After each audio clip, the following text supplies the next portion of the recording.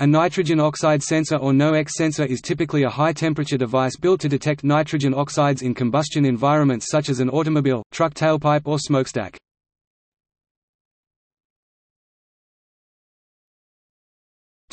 Availability.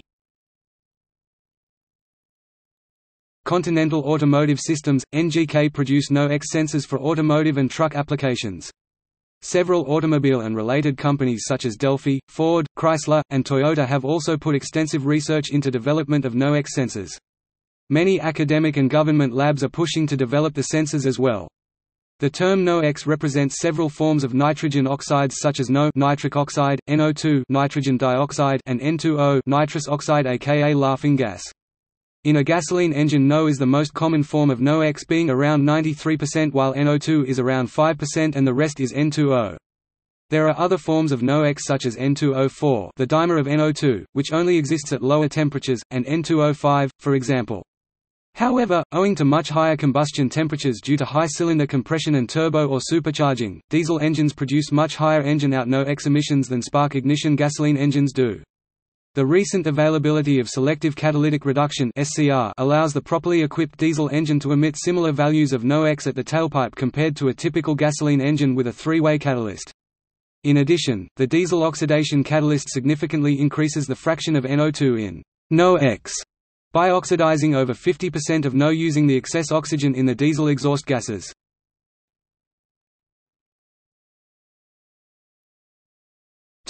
Motivating factors. The drive to develop a NOx sensor comes from environmental factors. NOx gases can cause various problems such as smog and acid rain. Many governments around the world have passed laws to limit their emissions along with other combustion gases such as SOx oxides of sulfur, CO carbon monoxide, and CO2 carbon dioxide, and hydrocarbons. Companies have realized that one way of minimizing NOx emissions is to first detect them and then employ some sort of feedback loop in the combustion process, minimizing NOx production by, for example, combustion optimization or regeneration of NOx traps.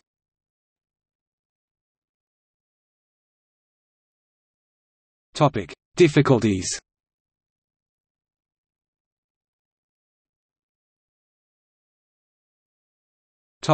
Harsh environment.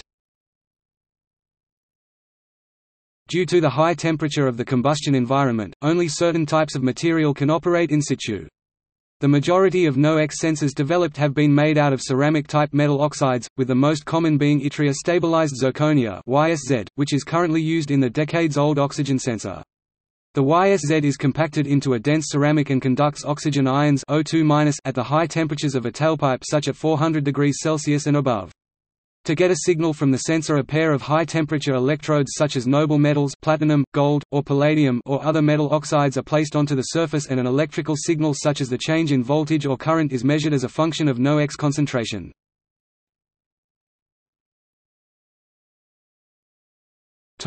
High sensitivity and durability required. The levels of NO are around 100 2000 ppm parts per million and NO2 20 to 200 ppm in a range of 1 to 10% O2. The sensor has to be very sensitive to pick up these levels. The main problems that have limited the development of a successful NOx sensor, which are typical of many sensors, are selectivity, sensitivity, stability, reproducibility, response time, limit of detection, and cost. In addition, due to the harsh environment of combustion, the high gas flow rate can cool the sensor, which alters the signal, or it can delaminate the electrodes over time, and soot particles can degrade the materials.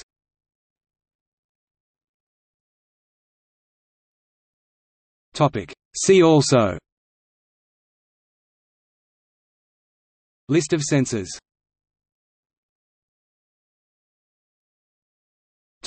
External links: Prabir Research Group at Ohio State University, USA, that develops combustion sensors, including NOx. A research summary and review article.